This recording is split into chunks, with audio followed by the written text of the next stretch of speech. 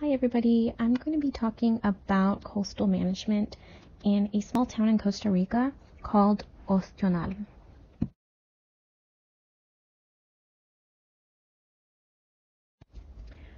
So Ostional is a pretty important place, especially in Costa Rica. It's a very small town and a very small beach, but it does have a wildlife refuge, which was created back in 1984 with the purpose of protecting sea turtles. So in Costa Rica, there are 5 species of sea turtles that go to nest, but specifically in Ostional, there are 3 sea turtles that go to nest, and those are the olive ridley, the leatherback, and the green sea turtle.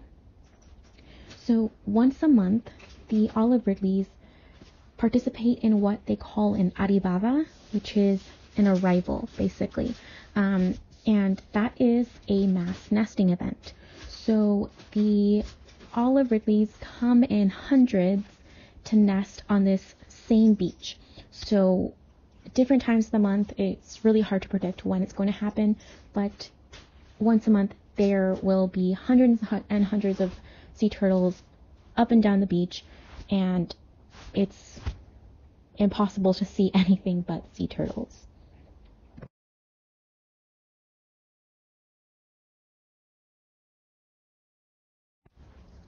I'm sure we've all heard of keystone species, and one of the keystone species that exists are the sea turtles, and they are very important for the survival of our oceans. So if they were to go extinct, it would disrupt the natural order of the ocean. Leatherbacks specifically consume primarily jellyfish, so because they are capable of diving, since they are soft-shelled, so they help to control the number of jellyfish that are in the oceans. And green sea turtles eat seagrass, so they're helping to basically mow our lawns in the ocean, which helps to maintain the health of, again, the ocean. So it's very important that we protect these sea turtles and make sure that they're able to keep things flowing in the ocean.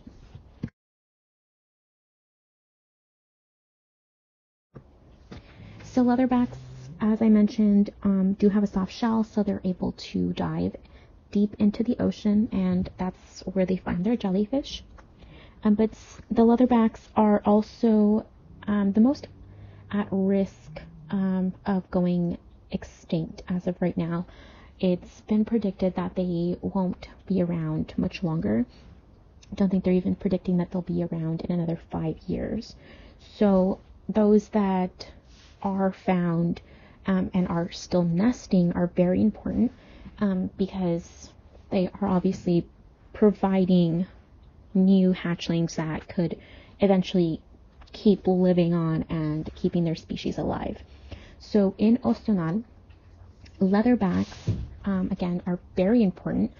So on the nightly patrols that the refuge employees do, they are always on the lookout for any sea turtle that is nesting, and they mark what part of the beach that's happening on if they do catch it in the act, or before she starts.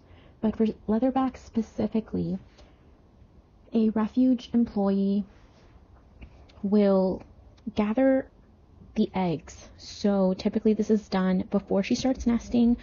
She'll dig her hole where she's going to lay her eggs, but the employee will put a plastic bag in her hole right before she starts to lay her eggs, and that way the eggs are all collected, and once she's done laying her eggs, they then take them to the hatchery where they can be in a controlled environment and safe from poachers and safe from vultures and any other critters that would want to consume them.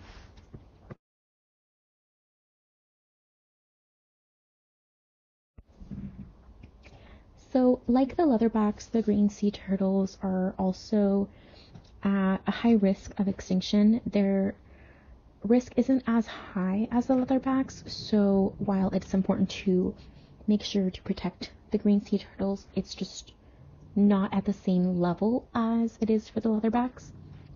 But nonetheless, they are also one of the species where if a refuge employee were to see that a green sea turtle was about to nest, they would also collect her eggs and take them to the hatchery. So in Ostional, the hatchery is designated to the leatherbacks and the green sea turtles. And again, it's about making sure that they're protected in a controlled environment. And because there is typically a number of days where the sea turtles tend to hatch, which I believe is 60 days, they do closely monitor the eggs around that time that they would be hatching to make sure that they're able to get out, and when they are getting out, they are actually collected. So that way they can't be tagged because they are too young, but they can be weighed and measured, and that's what you see me doing here. On the left hand side, I have a green sea turtle in a plastic cup, and it's on a scale, so gathering the weight of that baby green that had just been born that day. And when they do this, when they collect the babies the day they're born, all of this is done, and then at the end of the day, the hatchlings are released into the ocean. So as you can see on the far left photo, they're all together, and these are all the hatchlings that were born that day from that same mom. So they were all weighed and measured and were about to be released into the ocean with staff present, just to keep away any dogs that find their way on the beach, any vultures, and again, any other critters that would consume a hatchling.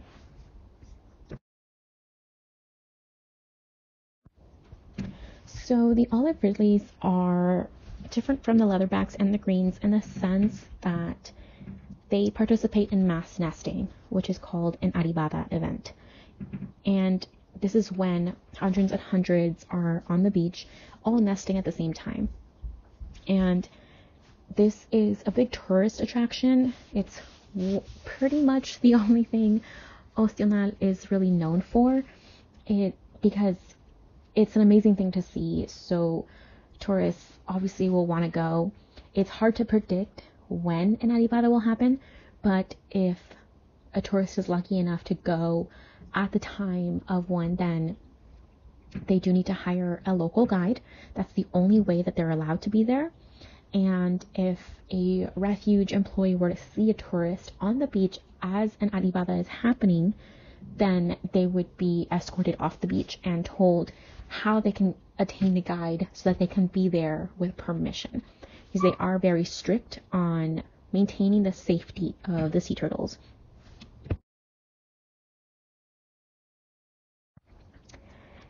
So Ostional, like I mentioned, is a very small town with a very small beach.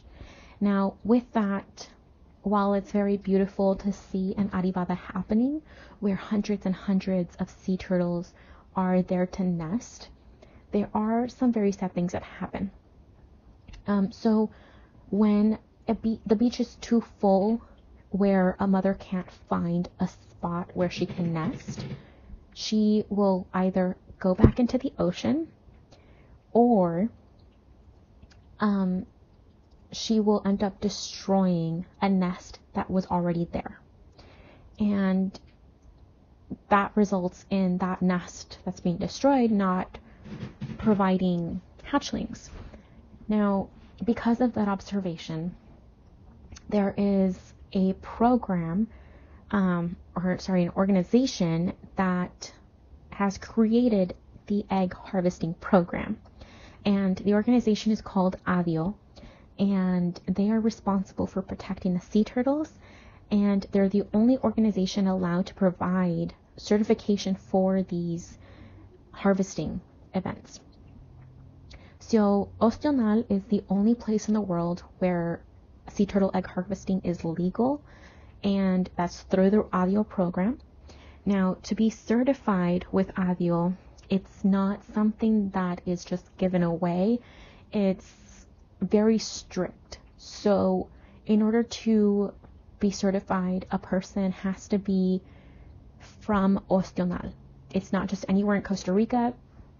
No, they have to be from Ostional.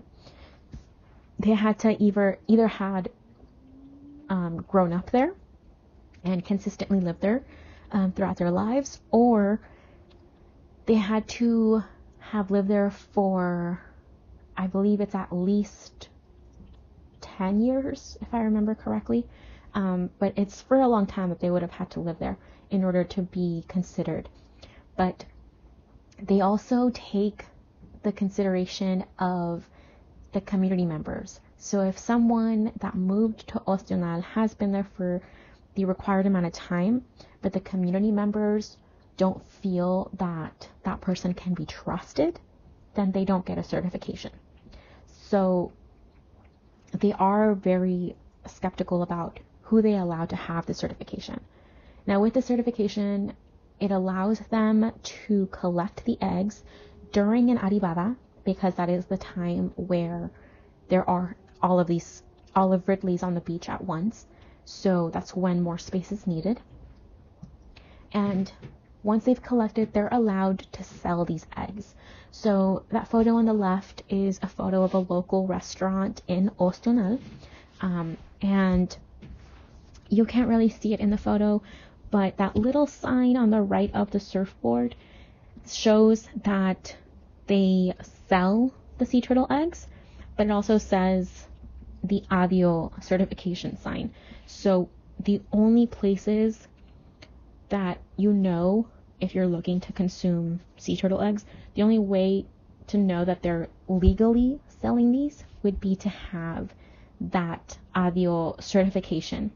Now, if one doesn't have that, you can always ask for their certification if that's something that you want to be sure about. But if they can't provide you with one, then you know it was those eggs weren't obtained legally. So the sea turtles can be sold in restaurants and bars. There is a popular drink in Costa Rica, an alcoholic drink that uses sea turtle eggs. So you can always ask about that if you're ever curious. But the only place that these eggs have been legally collected from, you'll know that they're coming from Ostional.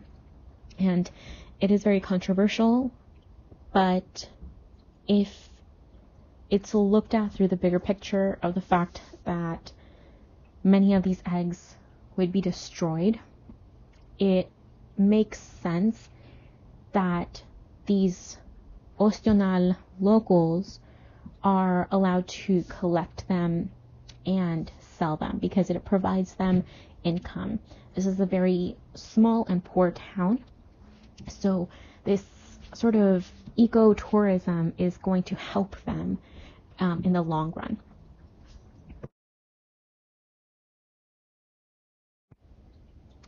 So as you've seen throughout this presentation, the coastal management of Ostional is extremely important. By having the wildlife refuge there as an authority figure, they're helping to ensure that these sea turtle species get to continue bringing new life into the world. So it's very important that they're there, and it's very important that they continue to do their job and patrol at night and provide support during the day. And the help of the community is also extremely important because they're offering their support. They're not resisting this important job that the wildlife refuge is doing there on the coast. So that concludes my presentation. Thank you.